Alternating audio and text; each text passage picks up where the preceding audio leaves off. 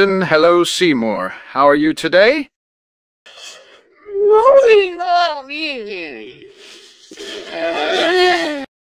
I'm doing quite well, thank you. I was wondering if you'd like to join me for dinner tonight? I'd love to, Superintendent Chalmers. What kind of food are you in the mood for? Thinking something Italian. Do you know any good places nearby? Sure. There's a great little Italian place down the street from my house. Would you like me to make a reservation for us? That would be lovely, Seymour. Thank you very much. My pleasure, Superintendent Chalmers. I'll make the reservation now and let you know when it's confirmed. Thank you again, Seymour. I'm looking forward to a delicious Italian meal tonight.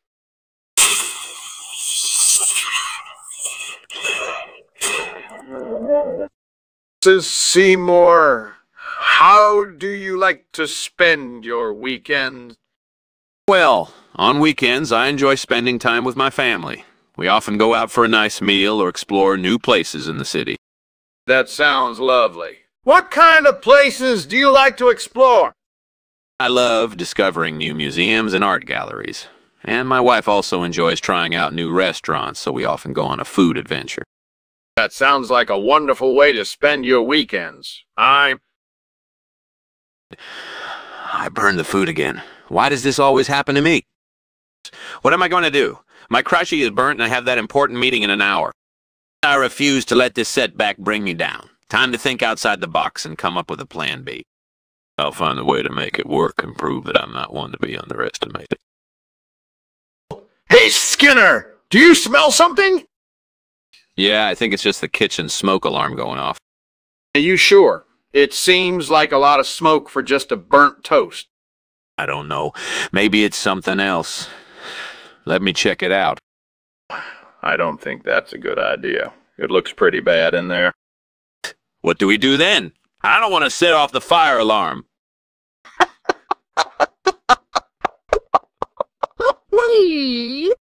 But what if it makes it worse? Well, at least we'll have fresh air then. You're ridiculous. I know, but we need to stay calm and figure out what to do. I'm sorry for the mess. I was just trying to make breakfast. It's all right. Let's just deal with this smoke, and hopefully it won't happen again. I promise. I'll be more careful from now on. This meal doesn't look right. Something's off. Oh, it's just the way the chef prepared it today. Don't worry about it. I can tell something is wrong. Can you taste it? No, I think it's just your imagination. Let's just eat it anyway. I don't think this is safe to eat. We should take it back to the kitchen and have them fix it. Relax, it's fine. Maybe you're just hungry. Let's just enjoy our meal. I can't shake this feeling that something is wrong. Do you want to taste it again? No, we don't need to waste our time with this. You're just being paranoid. I insist we check it. Something doesn't feel right. All right, if that's what you want, but I know better. What the hell is going on here? There's a fire in the kitchen. Oh, it's just a bacterial bloom. Don't worry about it. Bacterial bloom? How could that happen localized in the kitchen? I don't know. Maybe it was a coincidence. Can we please not make a big deal out of this? I want to see for myself. You can't just dismiss this. Fine, but don't say I didn't warn you. Hey, Skinner, lunch was great, right? Yeah, but I can't stop thinking about the house burning down.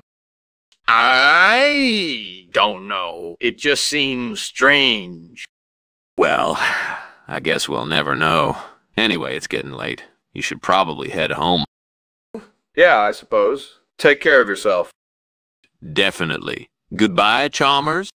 Oh, bye, Skinner.